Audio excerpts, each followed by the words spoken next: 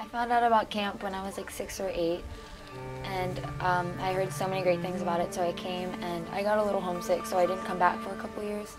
But I came when I was 11, which was like 3 years ago, and that was like a really good decision because I love camp so much, and I think I can speak on behalf of a lot of people that we look forward to coming every year to see our friends and doing all the activities and everything. Like every day they have an activity and they balance it out with church services, which are also really great.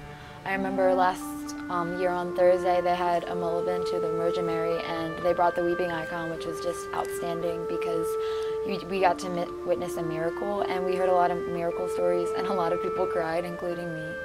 But I love everything here, and a lot of my camp friends, which are just the best friends because you're safe with them and you can trust them, and they're really awesome, and they understand you and like your faith and everything, not like a lot of people.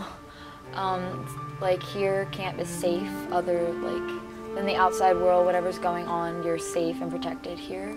So I just want to thank like the staff and Father Stephen and the clergy and all the volunteers because they've just made like it awesome. They've made camp awesome, and they've made everybody able to witness camp and everything that goes on here. So